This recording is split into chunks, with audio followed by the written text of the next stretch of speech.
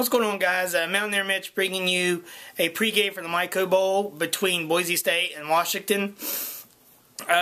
These teams have had an up and down season all year, and I think Boise State's defense had to carry them all year because the offense is not Kellen Moore and Austin Pettis and Doug Martin. I believe that's his name. And Boise State has kind of had an off year this year because the Boise States that I know, like undefeated, or been able to run through their conferences, and them losing, I think, 3 or 4 is very unlikely of them. And Chris Peterson it's a little building year for Chris Peterson, but I believe when he gets those guys up when they're seniors, he might have another chance to make a good run at the bowl, especially if they go to the Big East. That's still up in the air.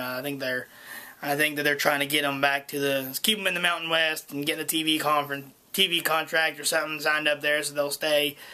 But enough about Boise. Washington, Keith Price, good quarterback. I think that he's a pretty dual threat. It depends on if he can be able to throw the ball down the field, and when he does that, they have success, and when he doesn't, they kind of fall off. The offensive wise, it really depends on Boise's defense being able to stop Price and being able to do all that.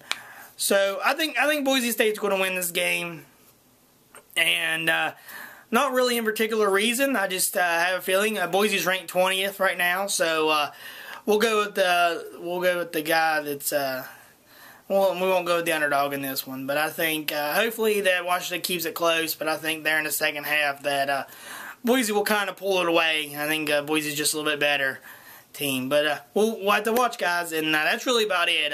Hit the subscribe button if you like what I'm doing. I'm going to be doing some more bowl games the rest of the season, so just let me know what you want to see, and that's really about it. Mountaineer Mitch signing out.